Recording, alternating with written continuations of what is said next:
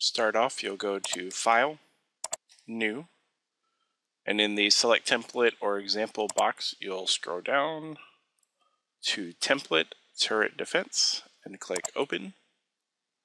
And we'll see we start off with some code. If we go to the layout, we have a beginning layout.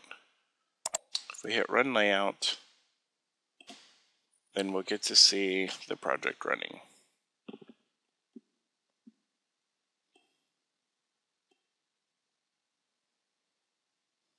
A couple things to improve the way this works. First, I'm going to take the layout size and I'm going to make it a little bit wider. I'm going to make it 896. By zooming out, we can see that adds some extra space on the side. I'm going to select everything and move it over one tile. I'm going to expand this wall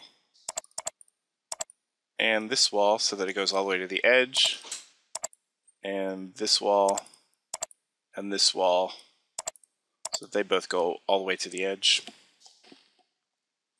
Then I'm going to take the target and move it to the edge so that it's off the edge of the screen, and do the same thing with the spawning point.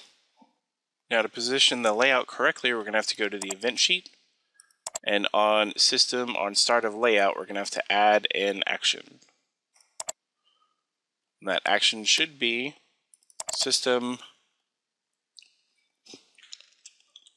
scroll to position 432, 0.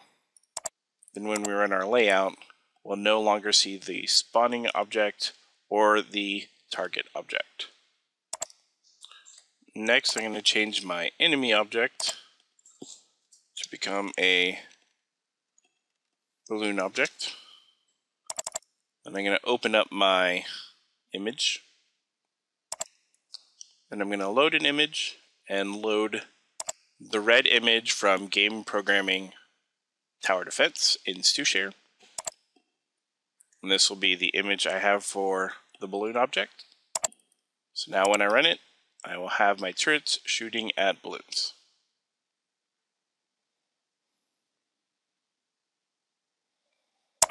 To correct the rotating balloons, go back to my layout, select the balloon object. I'm going to switch rotate object to no and diagonals to disabled. Now when I run it, the balloon should act a little bit more like balloons. Next, I'm going to change the instance variable for my balloon. I'm going to change it from health to HP, and the initial value from 30 to any number, so I'm just going to select 1. Then when we run it, each shot should destroy a balloon.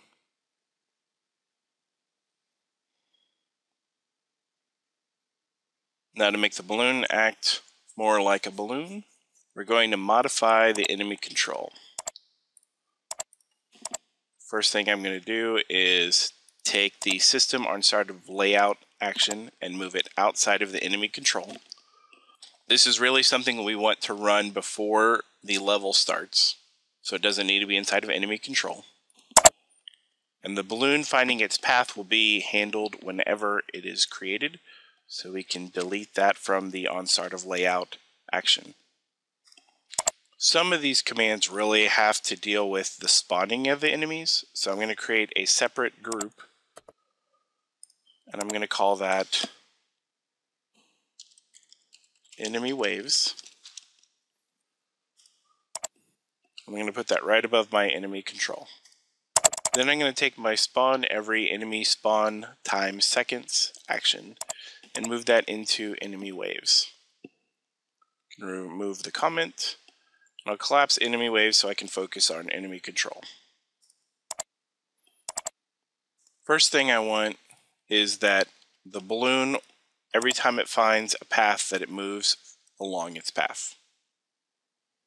Right now what happens is when the bullet hits a balloon, the balloon loses 1 hit point, the bullet gets destroyed, and the bullet spawns impact particles. Now when the game gets a little bit more hectic, these impact particles can slow the game down. So I removed these, but I left the ones for when the balloon gets destroyed. Move the rest of the comments. For now, what happens is when the balloon makes it to the end, the balloon gets destroyed and it randomly chooses one turret to destroy. We can leave that for now, and later we will change this to the player losing a life instead. Next, we're going to change how the balloons interact with the bullets. So when the bullet has a collision with the balloon, we will let the bullet be destroyed for now. Later, we'll have the bullets have their own health so that bullets can hit more than one balloon at a time. Then we're going to take the balloon HP less than or equal to 0 and make that a sub-event of the collision. And then we're going to change this to less than or equal to 1. So if a bullet hits a balloon that has 1 hit point or less, it's going to destroy that balloon and spawn enemy particles on the layer. Then we're going to add a new sub-event for when the balloon compare instance value, the HP is greater than 1. What we're going to do if the HP is greater than 1 is we're going to take the balloon and we're going to subtract 1 from HP, and then we're going to set the animation frame to self.hp.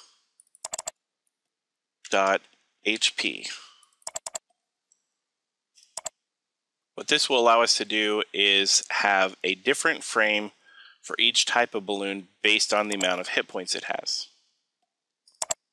You might be thinking, well, we'll have to have 2 reds at 0 and 1 for the balloon to have that. The reason why we're doing that is that we're going to set the speed based on its frame. And if we do that based on frame 0, then a balloon with frame 0 would just not move. So next we'll have the balloon and we will go to pathfinding, set max speed. And the max speed is going to be self dot animation frame times 40 plus 40. And click done. And for this to work, we're going to have to go into our balloon and add more frames. So I'm going to add a frame, add a frame, add a frame, add a fourth, and add a fifth. And I'll go to frame 1, and I'm going to open red. I'm going to go to frame 2, and I'm going to open blue. I'm going to go to frame 3, and I'm going to open green. I'm going to go to frame 4, and I'm going to open yellow. I'm going to go to frame 5, and I'm going to open purple. For now, when I run the game, you'll see that I have a stationary balloon, because we no longer tell the one in the room to start moving. And all the ones that spawn start off as red, and then play their animation and stop at purple. To fix that, I'm going to select my animation, and the speed for that should be 0. It means whenever we play our level, the balloon will just stay red until it gets hit. To test the other colors, we're going to have to start our balloons with more than 1 hit point. So an easy switch to test that is to select our balloon and have the initial HP set to a different number, like 5, and then we'll run that and see what happens.